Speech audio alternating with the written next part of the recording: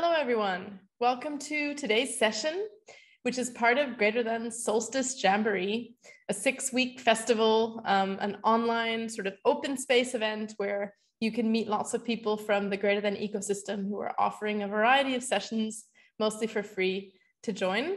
So if you haven't checked out the program, take a look. There's still a bunch of other sessions planned going until the end of July. And so today we're here, I'm Francesca Pick.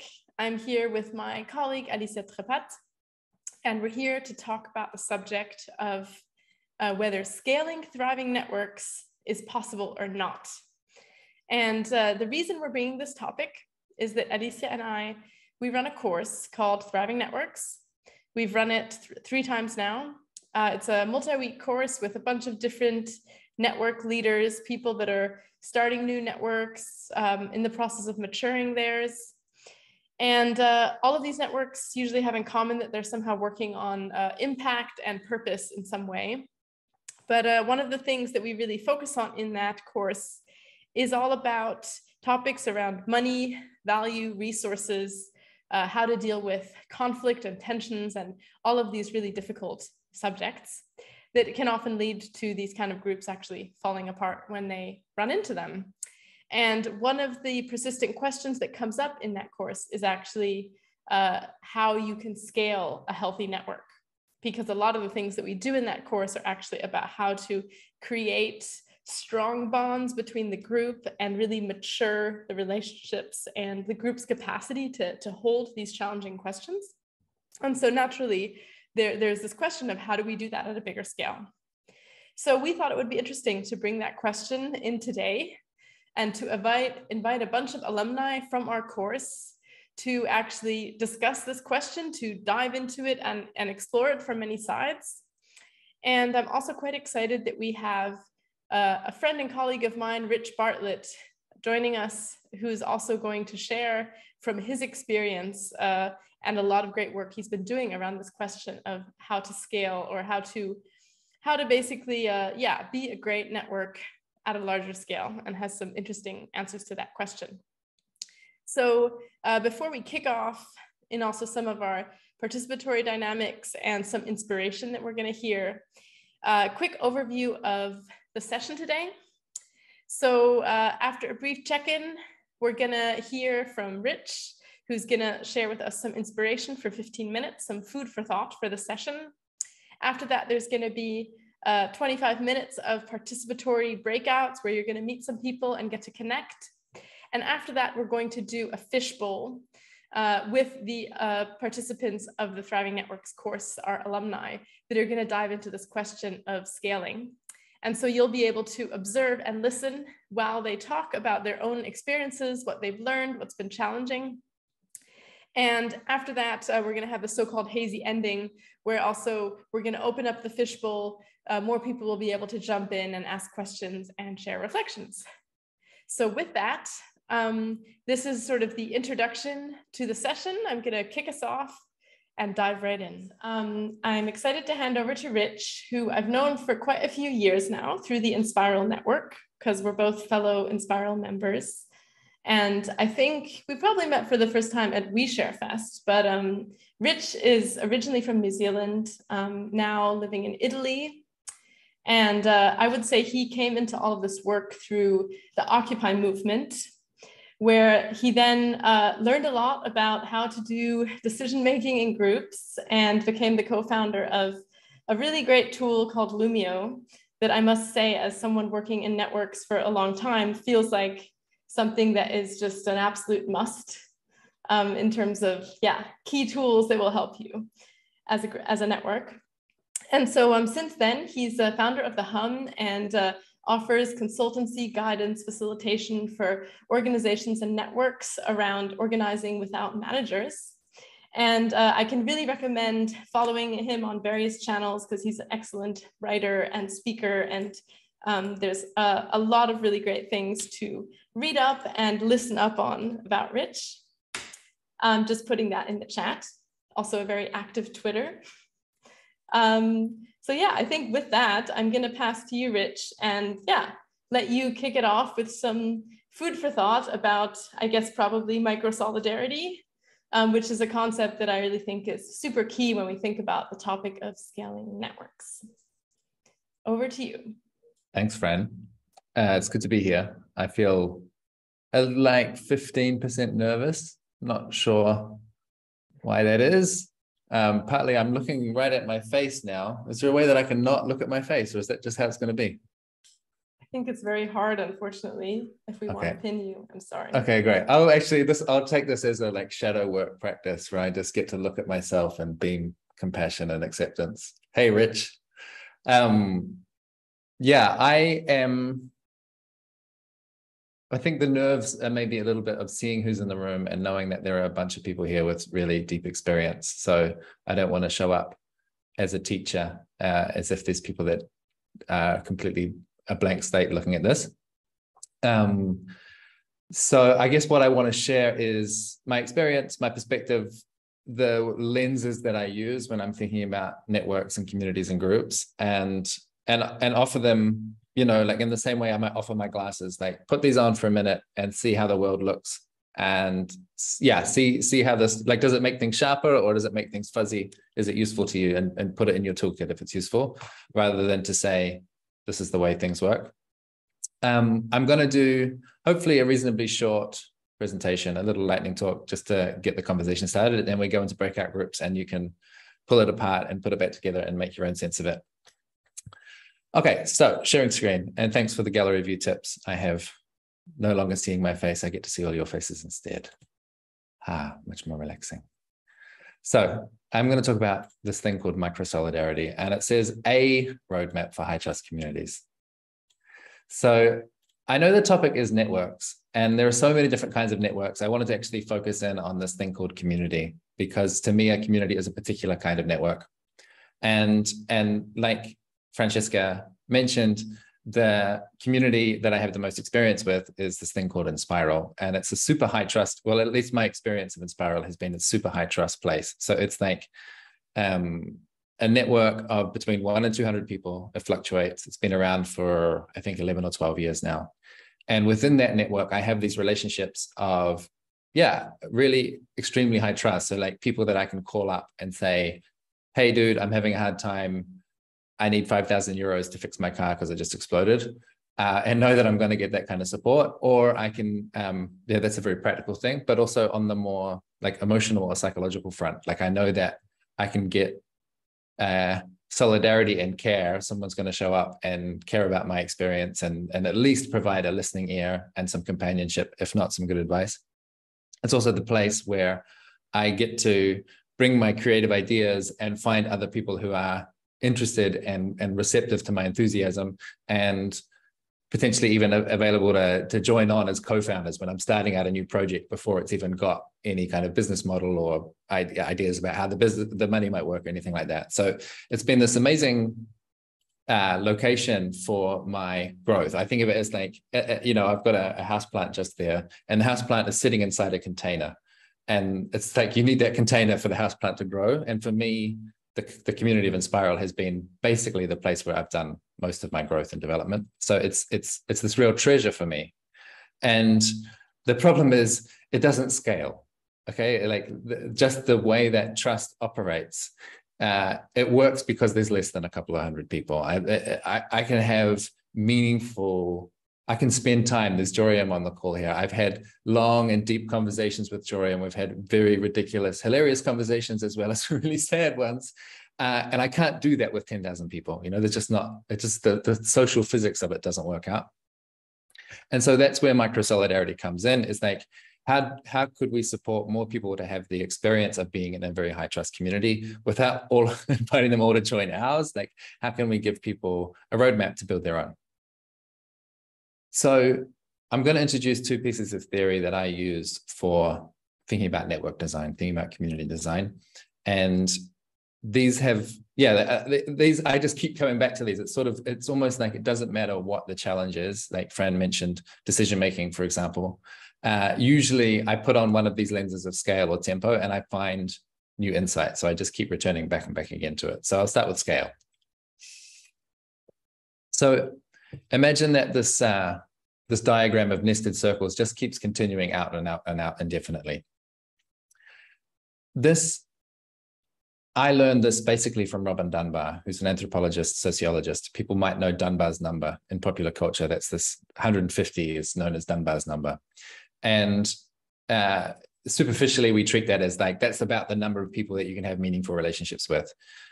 There's a lot of nuance and sort of details behind that. But what I want you to think about instead of Dunbar's number is Dunbar's numbers, that it's plural. And so he was basically saying, at each of these steps of scale, from 5 people, 15 people, 50 people, on and on and on, that there's a distinct threshold that groups of different size behave like different organisms at these different scales. And the precise numbers are not important. You know, it could be 7, it could be 4, maybe it's not 150, maybe it's 180. It doesn't really matter. But this idea that there are these steps, these orders of magnitude that continue 500, 1500, 5000, on and on and on. And if you look at how armies are organized around the world, or look at how patterns of traditional settlements and indigenous communities, like there's lots of source data that says, hey, it looks like we group people together at these different scales, and that those different scales are good for different things. So there's things that you can do with 5 people that you just can't do with 50. Like, we're going to put you in breakout groups later, because you can have a conversation with 5 people that you can't have with 500, obviously. And vice versa. There's like kinds of economics and efficiencies of transactions, efficiencies of scales that you can only do with a lot of people. You can't really have a thriving village with 5 or 15 people in it. It doesn't work. And this is a very kind of mundane insight, right? Groups of different sizes are good for different things.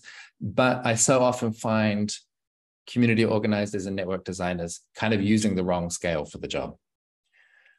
When I'm working with organizations, sometimes with tens of thousands of people, one of the first questions is like, okay, you've got this lovely culture of collaboration and trust and support and so on, but how does it scale? And my answer is always through great teams. Like, you can't have a 20,000 person organization that is performing any better than any of its teams, right? Like the quality of the team relationships, that's where all the work's happening. That's where all of the decisions are being made, is down at that team scale. Similarly, if you're organizing a conference, the quality of the relationships between the hosting team of that conference are going to broadcast a kind of emotional tone, you know, like, are they enthusiastic? Are they excited? Are they present? Are they available? Are they anxious? Are they uptight? Are they like kind of making you feel awkward the moment you step in the room? And those are relational qualities, right? It's not about me as an individual person, but me and my co-hosts and the ways that we're relating to each other are going to broadcast and have a real impact on what's happening on the rest of the room. Or another example, when you think about the most significant learning experiences of your life, there's some moments of inspiration where you might be listening to a talk, or, you know, you're watching something on YouTube and there might be 1 million people who have watched that video and you got some inspiration, but the real transformative learning moments usually happen at the micro scale. They're usually happening with a couple of people in the room, where you really get to make a fresh connection or feel some kind of unburdening or like release. That's usually how it goes. And so as you can hear from my bias here, I'm always drawing our attention down to the micro scale and making sure that any kind of network design, any kind of event design, organizational design is really tending to that small scale experience. Because it's at that small scale that you not just the learning, but the sense of belonging, the sense of companionship, the sense of trust, all of that's happening at the micro scale. So this is the other lens that I use. For those musicians in the room, this is a very familiar diagram. If you're not a musician, forgive me if this is confusing to look at, but I'm just trying to show you that there's different tempos, different rhythms that are operating in any kind of organization and in any kind of group of people. And it's maybe a little bit peculiar. Like, if I asked you to draw your organization, usually people draw like people and the connections between people, or they draw groups of people. You know, there's this department and that department, or there's decision making or a hierarchy or a pyramid. There's this kind of like spatial diagram. When I draw an organization, I start from the tempo. That is like, what are the periodic encounters that we have? What is the time that we come together? And it's like, I see organizations as this pulsation between, we go wide, we diverge, we explore 1 million different ideas. There's like all of this autonomy and freedom. And then we converge and we come back and we form agreement and we have some kind of synchronization and getting people on the same page. And then we go out again, and it's this oscillation like this. And the oscillations happen at different frequencies. And I know this is a weird thing to say, but I really truly believe that collective identity grows from rhythmic encounters. So if I have a hobby and I do it occasionally, it doesn't form a significant part of my identity. But if I say I'm a footballer and I go to football practice every Tuesday evening and I play a game of football every Saturday, suddenly that becomes part of my identity. I become a footballer. You know, this once it becomes rhythmic, once it's like this dependable part of my calendar, it becomes part of my identity. And so that's one of the reasons I put such emphasis on rhythmic encounters, like structuring events and opportunities for people to meet each other that are not just ad hoc. They're not just this random chaos, but they're these dependable things that I know, yeah, it's Monday afternoon. I do my Monday afternoon stuff. Again, it's like it's kind of a mundane insight, I think, but really essential to how a group starts to form its own sense of collective identity. I'm going to rapidly just name a few of the rhythms that we use to help you see how this lens applies in network design. So there's the relational rhythms, meaning the times that we come together primarily to tend to our relationships. It's not about doing stuff, it's about being together. It's about connecting and communicating in that human way. So in a lot of the networks that I work in, we initiate a rhythm of weekly or bi-weekly peer support pods. And the idea with a pod is like, 3, 4, 5 people that you meet with on this rhythm, and you might be doing a like online course together. You might be having a more unstructured peer support space where you just get to check in and talk about the challenges in your life and be there for each other. There might be different kind of projects that are happening simultaneously through the network, and it's in these pods that you're like, have your moment of reflection on them. And then at the slower rhythm, we in all of the thriving organizations that I'm working with, we have retreats, and usually annual or biannual, that we have this opportunity to bring together people physically off this annoying Zoom thing and into, the space where you can have a meal, you can dance, you can rub shoulders together. That's so essential for cultivating the depth of trust that we're going for. Another category of rhythms we use are planning rhythms. So this is more about objectives, right? This is more about strategy. This is more like, how are we getting stuff done? Maybe every year we need to stop, or every 3 years we need to stop and really have a big discussion about what's the overall direction, what's happening in the world, what's our position at that strategic level. And once every 3 months, we have a much more tactical, okay, what's going to be our top objectives? And so like that's where, like I said about the synchronization, that's happening there. This is where we're starting to form a coherent picture of the world. Then there's the working rhythms about actually getting stuff done. And some of you will be familiar with the agile management methodology. It's all about breaking big jobs down into small tasks and getting those tasks into a little package called a sprint. A lot of the teams I work in, we do 2-week sprints, but this is like, how can we get this sense of productivity and marking progress every week or every 2 weeks, every month? It's like we're getting somewhere. And then finally, and potentially most importantly, is the learning rhythm. So this is about stopping whatever is your main work, your main activity, your main energy, and looking backwards, doing this retrospective gesture and saying, hey, looking back on that last month or whatever is the period here, what did we learn? Like what's going really well that we should celebrate and lift up and say, let's do more of that. And what's not going so well? Where are things strained and tight? And when did I feel disengaged, or when did I feel like we were wasting our time? And pull those lessons out and make sure that you can get into a process of continuous improvement. Because if you're doing the relational rhythms where people are developing open communication with each other, and you're doing the learning rhythms where people are talking about what's not working and finding adjustments that they can make, then you get into the self-improving evolutionary cycle. That's where the network starts to kind of steer itself to wherever it needs to be. So to put that all together, the way that I think about like how to get started, I know there's some people in the chat saying they're just getting started into this stuff. I always focus on the small group first. So start with a small group. Don't start on your own. I really don't want to give you this picture of that scale diagram, meaning you should start with yourself and become a tremendous collaborator and then go on to build a network. No, start with a small group, 3, 4, 5 people. And start to tune in relationships there that set the tone for what you want this wider network to be. And in my case, the networks I want to be in are characterized by peer support, meaning there's not like a staunch hierarchy of someone who's like giving support to other people, but it's mutual. There's this like reciprocal bidirectional support. And when you're getting started, I find it really helpful to articulate a time-limited commitment. So instead of just, hey, I want to do this thing, I don't know what it's going to be or how long it's going to go, would you like to join me indefinitely?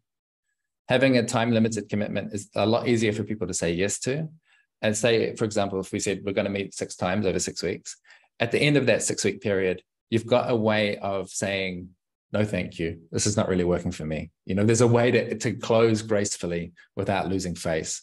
And the lack of this time-limited commitment is something that really drains energy out of new initiatives, is that you get to this awkward point where it's like, oh, that group doesn't really quite have chemistry, but there's no graceful way for me to step out. So we just kind of like gradually fade out, and then we feel awkward with each other.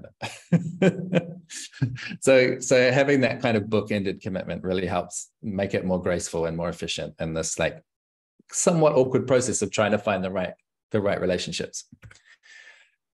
Like I said, it's really important to have the retrospective part. So like at the end of that 6-week period, you stop and you look back and you say, what did we learn? Do we want to keep going? Do we want to recruit more people? Do we want to try different structures, different practices? And once you have one small group humming, then it's time to think about, are there 3 other groups that we can initiate? And then 3 more and 3 more and 7 more and 15 more and 50 more. You know, that there's this gradual process starting from real life experience, starting from, we know this is working, we understand what's right for us, we've recruited more people, and now there's starting to be some momentum. Then it really does scale. Then it does reach many more thousands of people. So that's about as much as I wanted to share from a theoretical perspective. And I have this kind of sense of almost self-consciousness of like, I've just been like downloading. So I'm very curious to hear what happens when we take these ideas and translate them into your own context, break them apart, smush them back together. Thank you so much, Rich.